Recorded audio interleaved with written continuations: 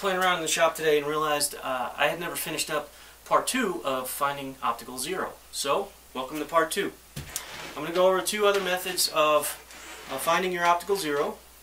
And just as a reminder, if you're using fixed scope rings, this doesn't really pertain to you.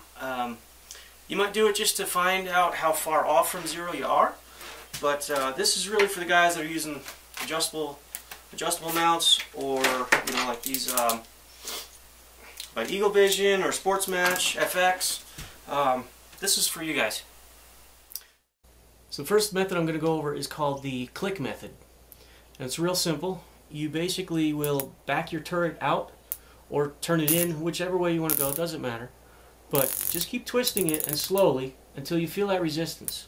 Once you feel it give you resistance, stop. Don't try to force it anymore.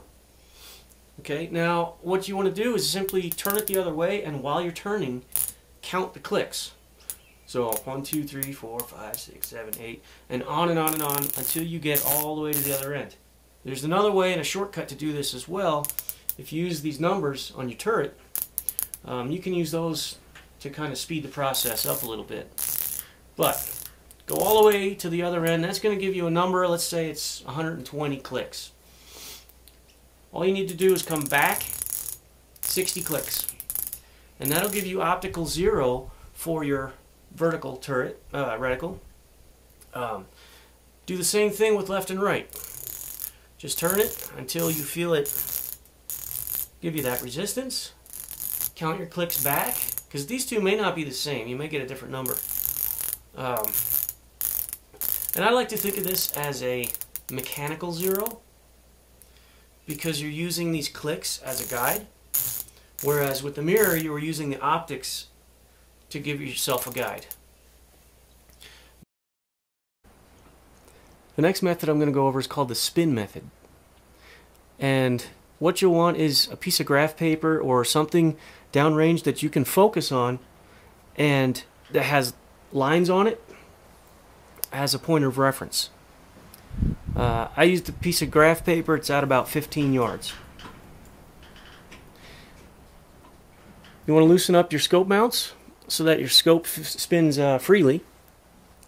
And then what you're going to see when you look, also put some tape either on your rifle or on your scope so that when you turn it and it bumps into your gun, you don't damage anything. So, got you guys looking through the scope. What you're going to see is when you turn, if you're out of whack, when you turn your scope, you're going to see it make a rainbow type. See how the crosshairs make that rainbow? That means you're off. So we'll bring it down a little bit, give it another spin, down a little bit, and see how that rainbow, that arc, it's a lot smaller now. That means I'm doing the right thing. And that's all you need to do, is just keep chasing it back and forth until your crosshairs don't move at all.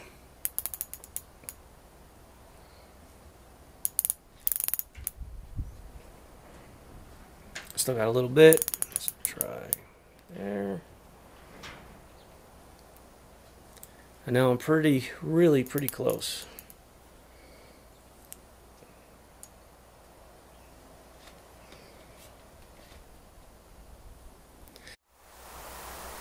So that was the spin method.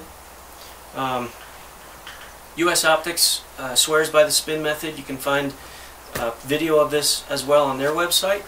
I like the spin method. I like the mirror. I mean, I like the clicks. I like all 3, but for different reasons. So it's really up to you what you want to do, as long as you get your scope close. Chipmunk.